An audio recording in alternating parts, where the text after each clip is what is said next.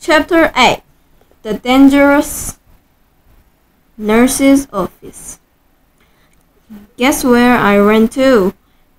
Straight to the nurse's office, of course, 'cause there's those little plaid blankets to hide under.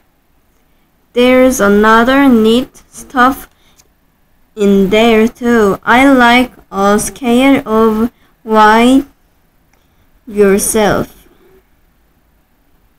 And a sign with a giant E and other letters. The nurse uses the sign to test your eyes. She points to the letters and you have to yell out their names. You have to yell the E and E the loudest. That's how come it's so big. And guess what else I saw in the nurse's office? Band-aids. That's what. I love those guys. They were on the top of the desk, and so I opened the lid and I sniffed them. I said, 'cause Band-aids smell just like a brand new beach ball. Then I dumped them out. They were the most prettiest Band-aids I ever saw. They were red and blue and green, and also yellow, which is the color I hate. And they were different shape too. There were squares and circles, and some were that very long kind, which were called tangles, I think. And I put a green circle on my knee. That's where I fell down on the sidewalk last week. It's mostly all better now, but if I press it very hard with my thumb, I can still make it hard. After that, I put a blue tangle on my finger. That's where I got a splinter from the picnic table. Mother pulled it out with tweezers, but there's still some tables in there, I think. Also, I put a red square on my arm. That's where Tickle scratched me because I got him all wound up. Just then I saw the nurse's purple sweater. It was hanging on her chair. I put it on. "Now I'm the nurse," I said.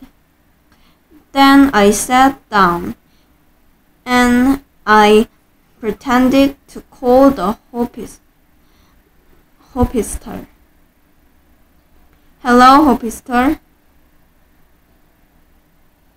It's me, the nurse. I need some more Band-aids and some aspirins and some cherry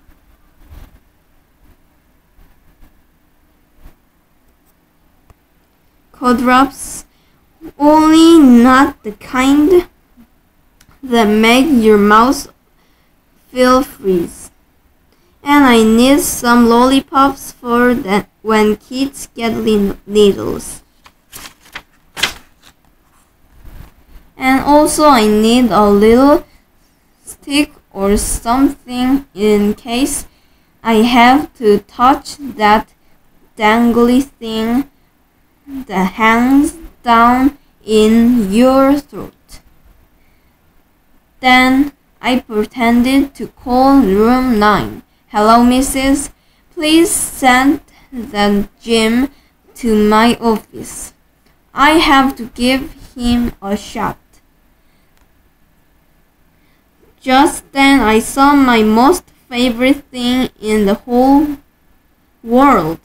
They were near the door, and their name is crutches. Crutches are for when you break a leg.